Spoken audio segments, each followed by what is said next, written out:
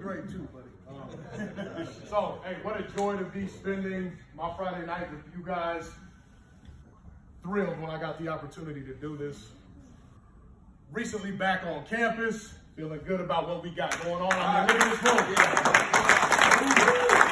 room. I think we can all agree we would attend every meeting in this room, right? And be on time.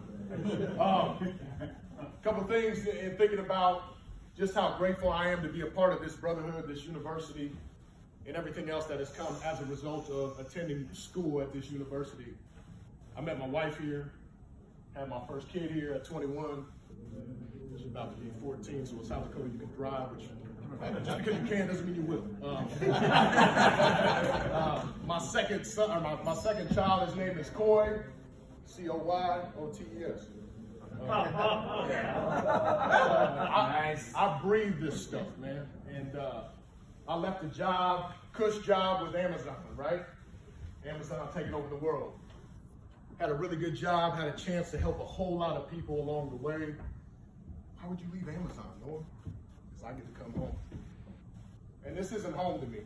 I wasn't born and raised in South Dakota, but it's my adopted home, and that's how it's going to be. I want to raise my family here. I want them to be a part of this legacy, this brotherhood one day, and get a chance to rub elbows with some of the brilliant minds in this room. So that's why